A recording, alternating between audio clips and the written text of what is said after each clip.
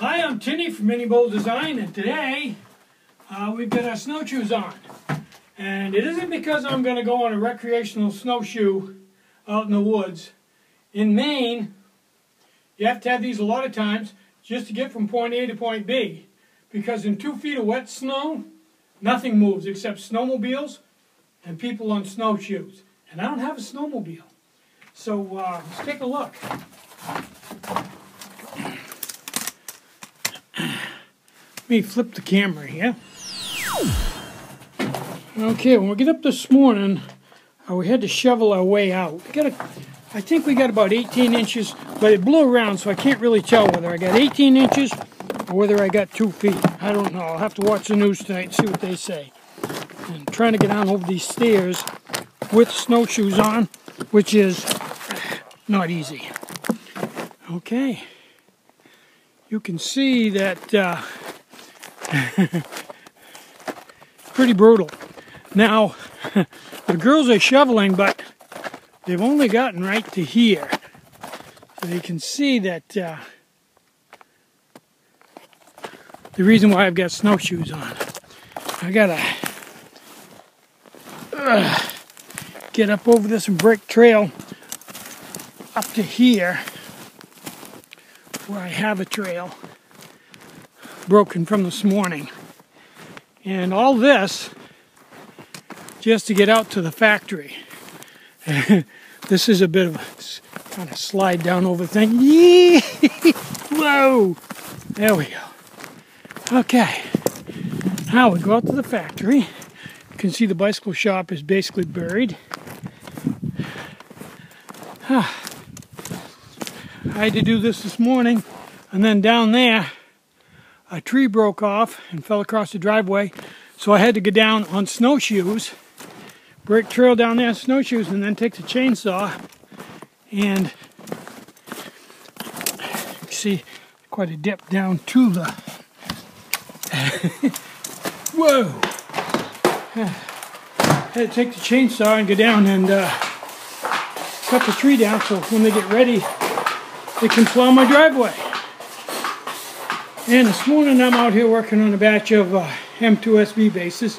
I've got one milled out, and I've got 9 more I've got to mill now. Whew. Okay. Now, I've got to go mill out those bases, and then that's my day. Hopefully, sometime soon they'll come and plow me out, because even with 4-wheel drive I can't get out of here in 2 feet of snow. It's just too much. It's all icy underneath. I just get stuck.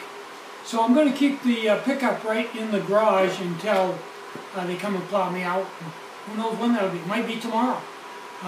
So anyway, I've got electricity. It went off last night, but it came back on again. It's off for 2 or 3 hours. And so I can make stuff all day. So I got to get busy. Now this is pretty straightforward. I don't even need to look at it while I'm doing it. Everything is set ahead of time. And all I have to do is I have to start on 0 and mill around until I get to 284. I start on 0. I have a preset place that I put the part in and mark it, put it exact, and lock it in the exact place in the chuck. Then everything else is set, the depth set, everything's set. I just turn on the flood coolant, bring the head down, and start turning. When I get to 284, I stop and it's done.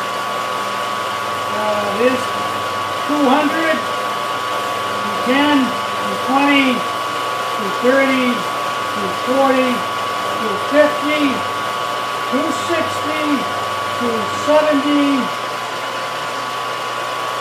280, 284. Done. Turn off the flood coolant, unlock it and take it out. And you can't really tell too much right now. It's kind of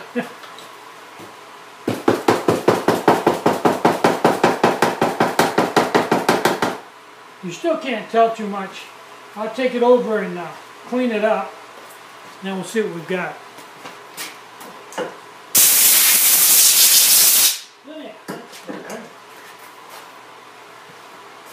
There. Now you can see all milled out, all done. 8 more to go. Now when I first started doing this milling with a rotary table, I didn't have a lot of success.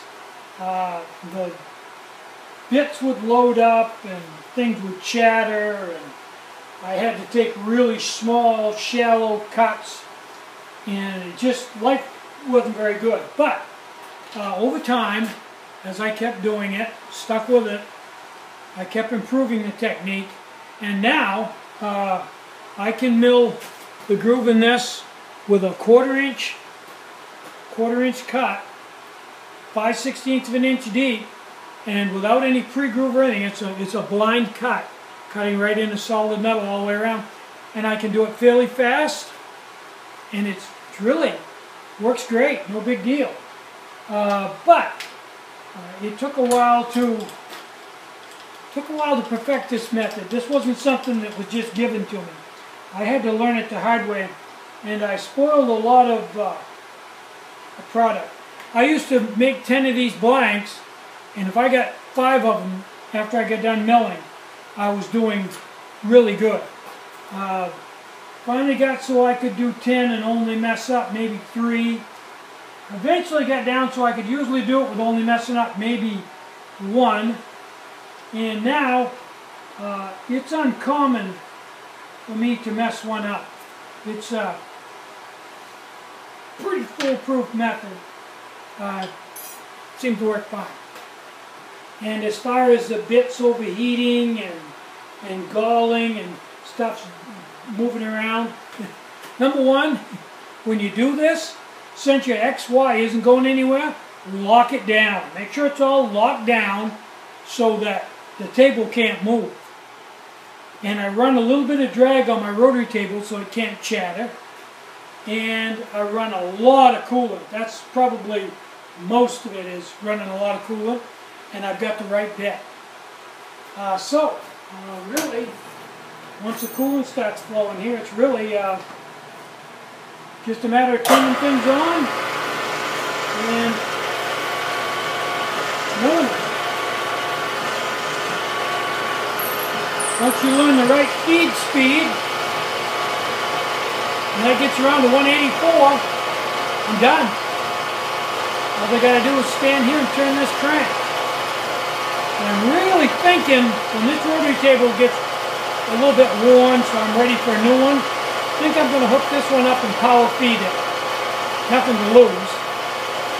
I like to experiment with power feed like my other milling machine.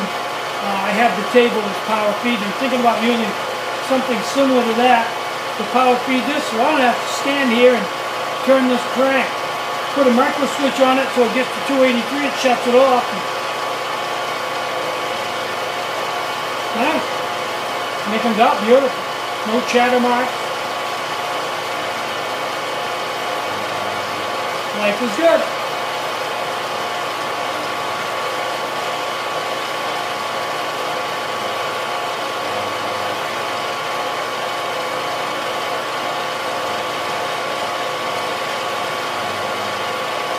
The worst part of the whole thing is cleaning the chuck up before you put the next part in.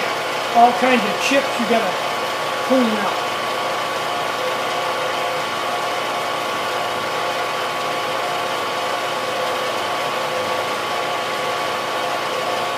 Almost done.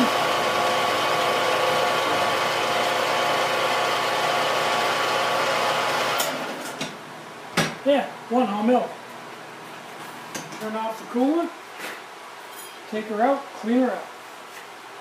You can see that chuck's pretty nasty.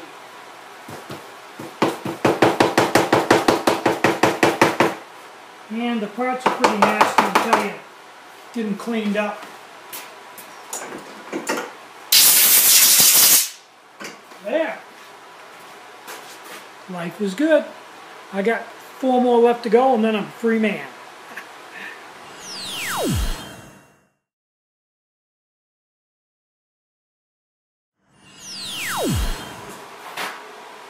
I'm Tinny from Mini Bull Design. Get out and hike, take a friend, enjoy the great outdoors, and more important than anything, try to have some fun today. Try to have a really great day. Bye-bye.